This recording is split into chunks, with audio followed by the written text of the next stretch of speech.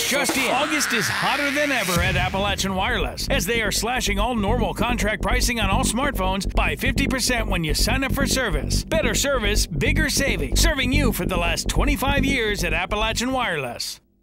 The Pike County Sheriff's Department received a complaint Monday of vandalism inside the South Williamson Walmart. However, that complaint led to much more.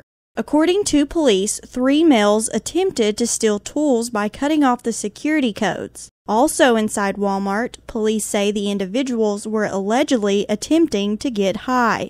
They had actually gone to the paint aisle and taken cans of spray paint, spray painted some other merchandise such as ladders and so forth, causing more than $200 worth of damage. They spray painted those ladders, and it appears they were attempting to huff the paint in the paint aisle. After getting a description of the vehicle, police found the alleged vandals in Afflex. Once they stopped the vehicle, in addition to numerous traffic violations, they discovered stolen tools from an AutoZone in South Williamson underneath the front passenger seat, and also discovered that a backseat passenger was wanted in NCIC with several felony charges. The driver, Patrick New, received the most charges. It was found that he did not have a driver's license.